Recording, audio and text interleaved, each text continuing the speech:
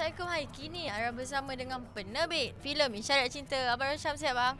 Alhamdulillah sihat. Mana dapat idea untuk filem ni? Mula-mula saudara Mazlan Manan selaku idea asal dia hantar naskah ni kepada saya, dan saya tengok naskah ni lain daripada yang lain, dan saya ajukan naskah ni kepada saudara Bada. Saya cakap, Bada, saya nak buat filem. Cerita ni lain sikit lah cerita ni, di antara orang bisu dan juga orang buta. Kata boleh ke Syam, boleh jual ke? Tapi kalau kau buat dengan baik, dia akan menjadi satu filem yang menarik lah. Jadi itulah asal dia, kerana saya lihat saya sebagai penerbit, sebagai pelakon, saya nakkan filem yang lain lah kan, dan akhirnya muncullah Isyarat Cinta.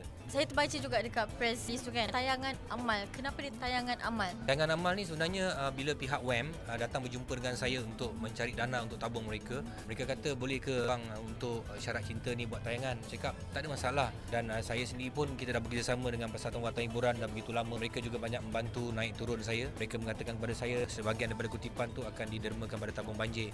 So why not industri hiburan juga menyumbang ke arah tu. Harapan saya filem ni ramai-ramai pergi panggung lah. Saya dah buat filem dan mereka semua tahu bila saya buat sesuatu, saya buat dengan serius. Dan Isyarat Cinta, kalau anda berbelanja untuk beli tiket, anda takkan rugi, itu janji saya. Dan anda akan melihatkan satu lakonan yang baik, arahan yang baik, filem yang baik.